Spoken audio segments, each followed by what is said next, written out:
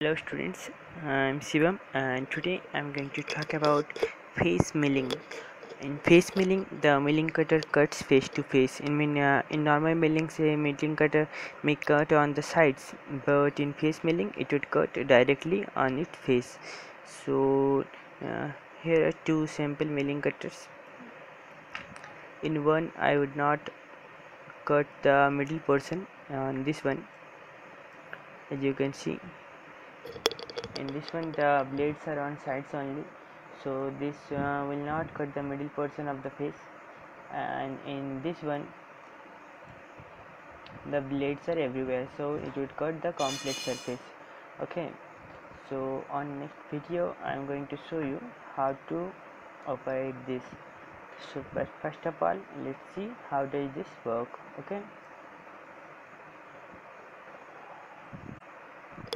so let's just start the thing.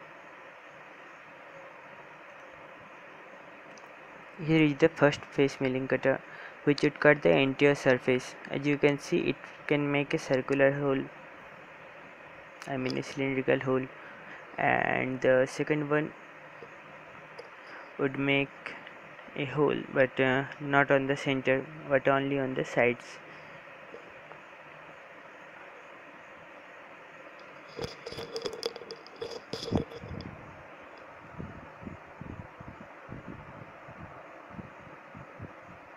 So these were the principles of how these work.